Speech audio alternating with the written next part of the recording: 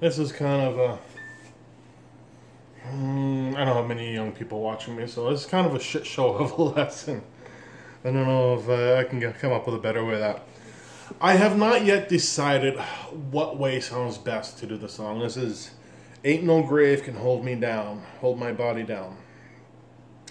Most people will know this as a Johnny Cash song, which he does way slower.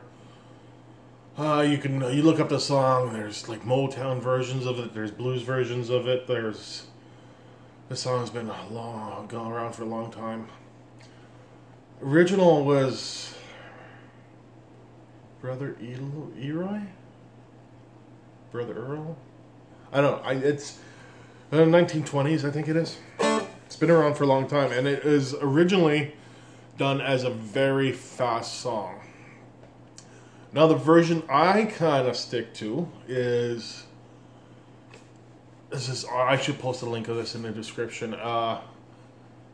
It's not a group. It's like 4 individuals that got together. They did it 2 years in a row. I was hoping they'd do it again last year, but they didn't. Modern Trade, Southern Gospel Revival. Just amazing, amazing. It was actually funny when I first found it. I found it through what song was it? Fly Away? No, not Fly Away. Sweet By and By. I found them through their version of Sweet By and By, and I'm watching it. A little history about me. My dad. I grew up in a musical family. My dad was an amazing harmonica player. Just freaking mind-blowing.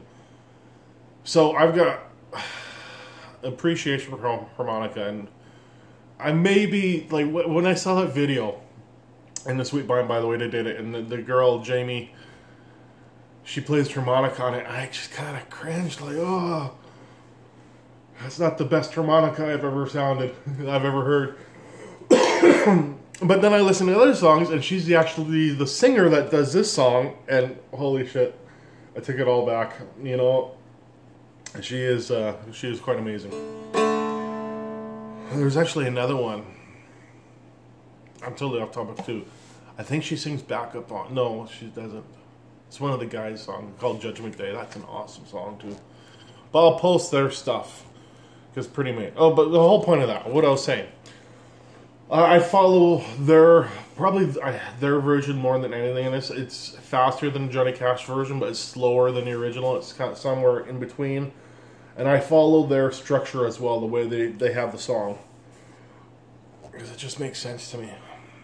It's more of a modern verse, chorus way.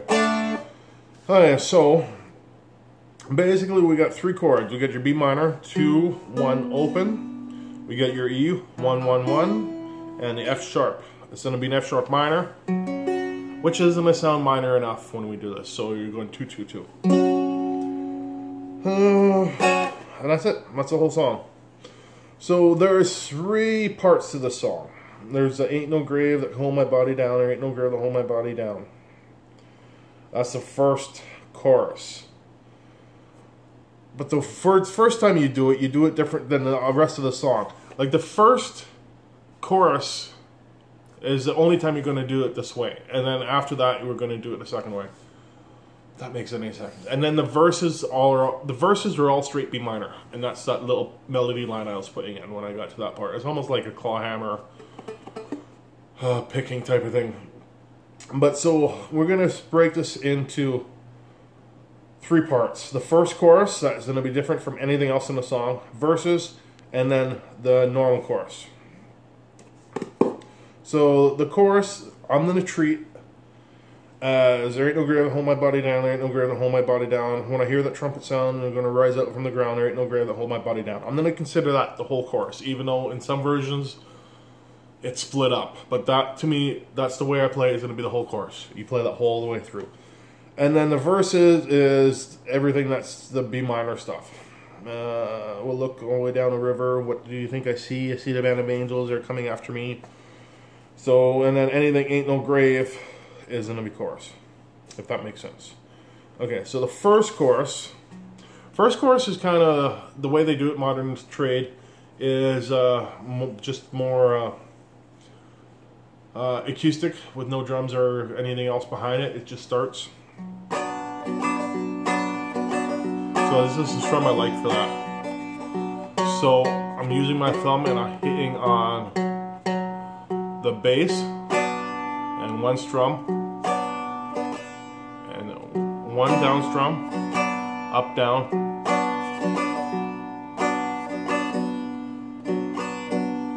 So it's up down up. So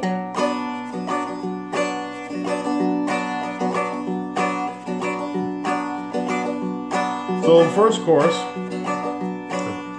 hold the B minor for the first part, no grave, hold my body down. Second time through, there ain't no grave, there ain't no grave. Go to the E, that hold, F sharp, my body down.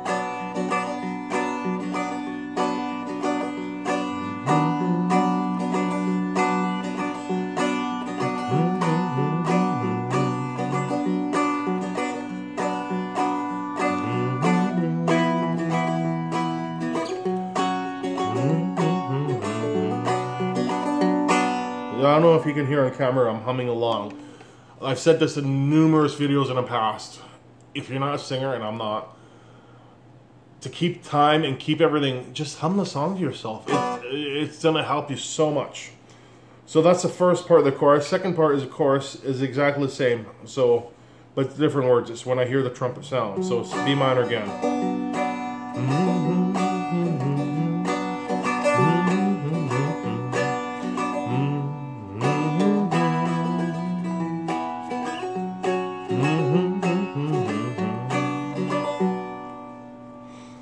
Okay, so that, I'm not doing any melody line behind it, I'm just doing a straight strum. You can do any kind of strum, you can use a pick.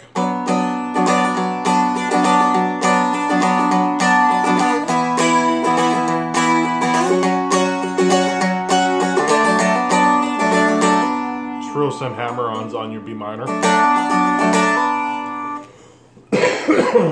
And then, from there, we go into an actual verse, which is going to be B minor throughout.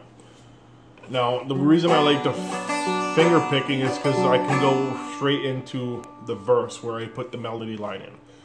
So now we're doing the B minor. Usually B minor, we're going to use your middle finger on the low string and your pointer finger on the middle string. But for this melody line, I move it back. I use my middle on the middle string and I use my index on the low. And what that does is it frees up my pointer so I can hit the melody on the first fret on the high string and on the second fret with my pinky. And I've always got that chord shape. And since the verse stays B minor the whole way through, it works.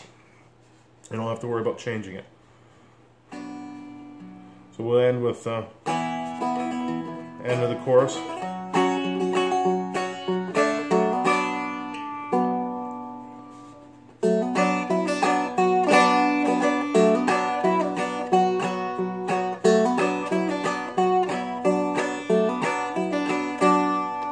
That's the melody line I'm putting in.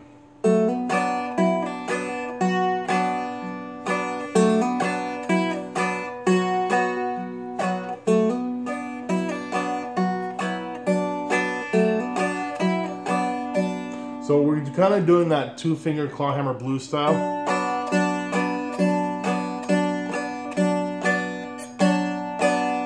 So where you're pinching low and high and coming down with a strum. Now that pinching low and high works for everything except that first note. You have to pinch low middle.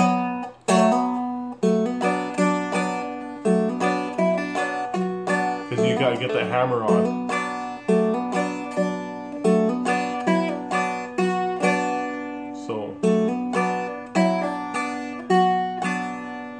First line, second line.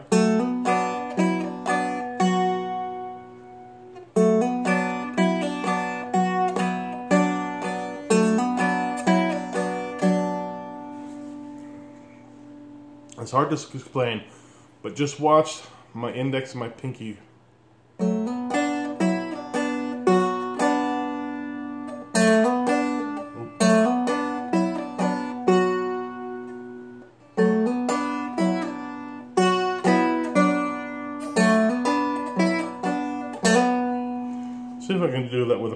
taking out the...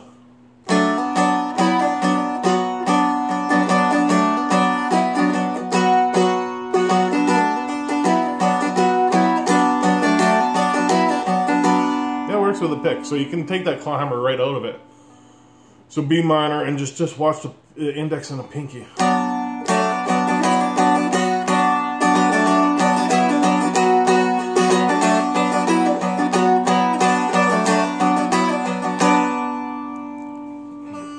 So that's the verse, and then from here the chorus changes.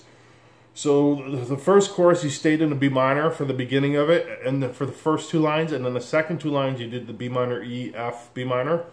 Now it's the B minor, E, F sharp, B minor twice instead of that first line of B minor. So and do the...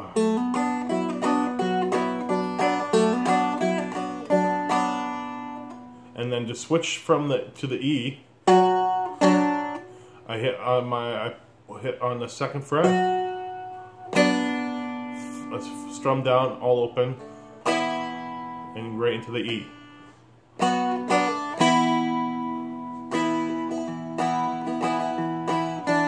And then to transition, I lift the high string, 1 note, back on, slide up to the F. Now if you play the F like this and your finger can go here, you can do that again. It's so confusing to explain this. I'm trying to think of both hands. Ain't no, sorry. Ain't no grave.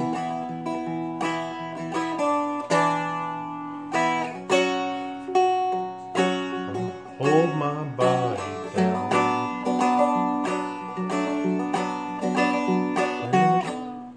Ugh.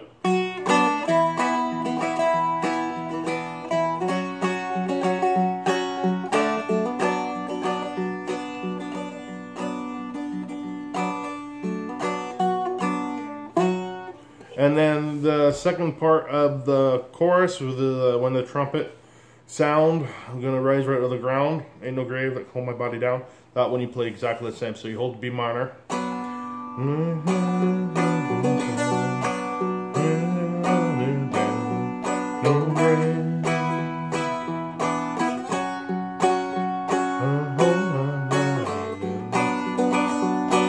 And that's what I meant from the beginning of this lesson.